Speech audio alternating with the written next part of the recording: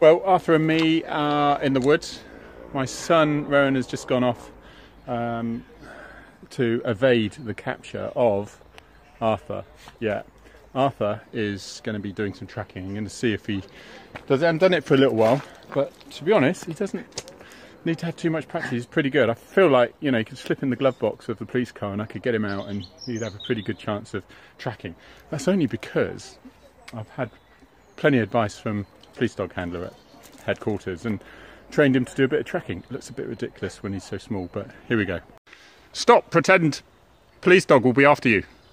Go on. Don't really stop. Right, where's he? Where's he gone? Where's he gone? Going to give him a little bit. Just get out of my van. Come on, I'm ex-armed response, so I'm just doing my hair gel and all that, you know, finishing my picture with crayons and stuff. Yeah. I want to find that burglar, yeah? Okay, he's just run off. You've seen where he's gone. Okay, go on, where is he? He's going for it. He's really pulling hard. Let's say where this little burglar's gone.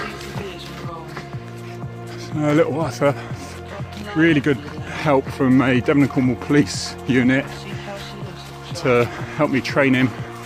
And Arthur's really going for it now. He could be. Has he seen him? Can he smell him going up either side at all? No. If I go too fast, he might overshoot.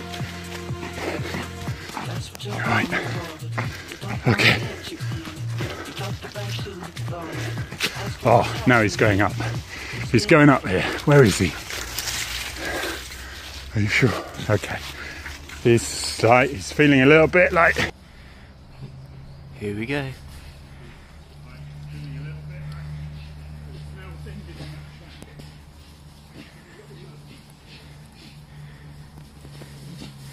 He's nearly here.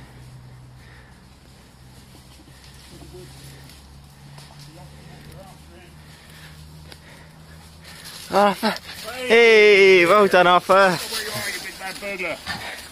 You got me! Good boy! Good boy! Come on, good boy! Good boy, well done! We're done. Good boy. Do one more? One more?